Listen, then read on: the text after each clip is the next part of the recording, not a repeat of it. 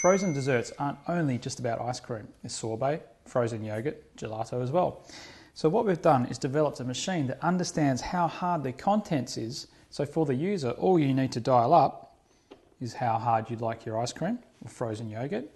Press go and the machine does the rest. So as the machine understands how hard the contents is, once it's there, it simply turns itself off. It's got some great features as well.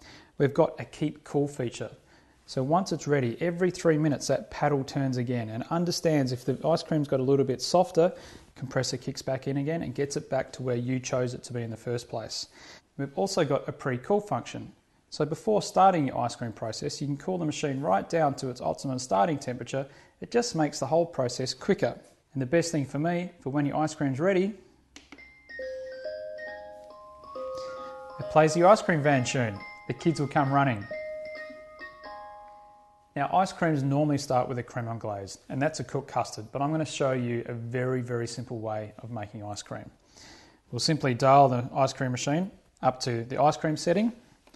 We're going to tip in a glass and a half of milk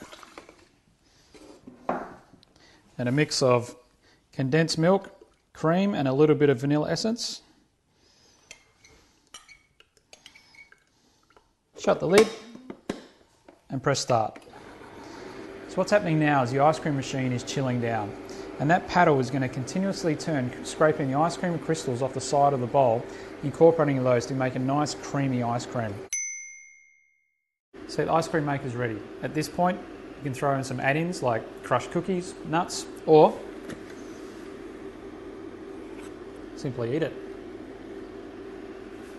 Beautiful.